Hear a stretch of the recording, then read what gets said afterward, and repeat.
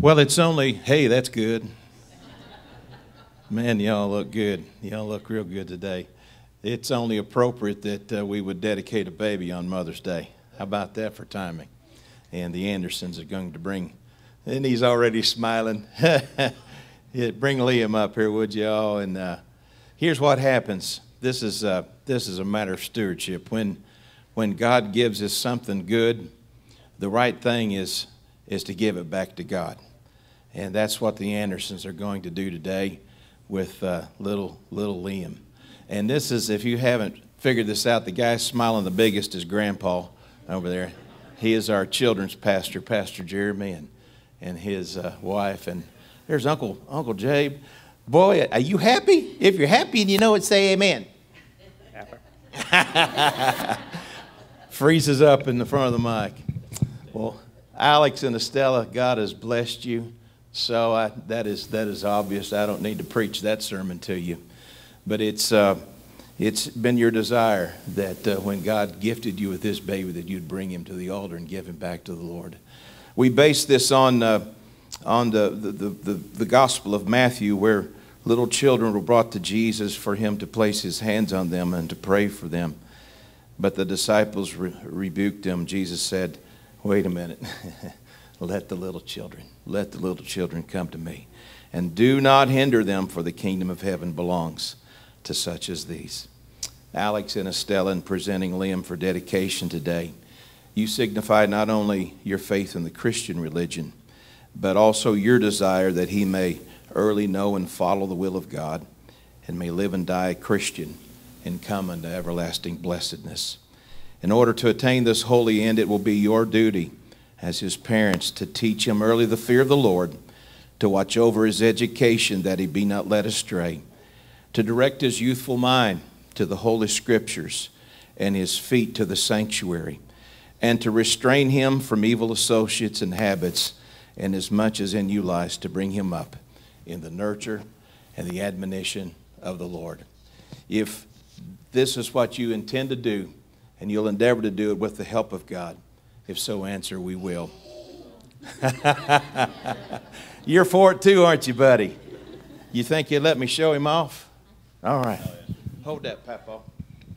Let me see. We drink coffee together. We drink coffee. He drinks the most. He does. Papa brings him to my office, and he's not old enough for bubble gum, but he's old enough to drink coffee. We drink coffee. Don't smear his caramel. He likes smooth pies too. Look at there. Isn't this wonderful, church? Now we're in this with Alex and Estella, aren't we? Yes. So I want to ask you, they've made their pledge and their commitment to little Liam, but I want to ask you, it takes a church. Yes. And I'm so thankful for this church's influence on my daughters. And look at there's a little girl who grew up in this church. And so I ask you, church, will you do your part to bless and encourage little Liam and make it easy for him to do good and make it real hard for him to do wrong? We're in this together. Will you offer your support by saying a hearty amen?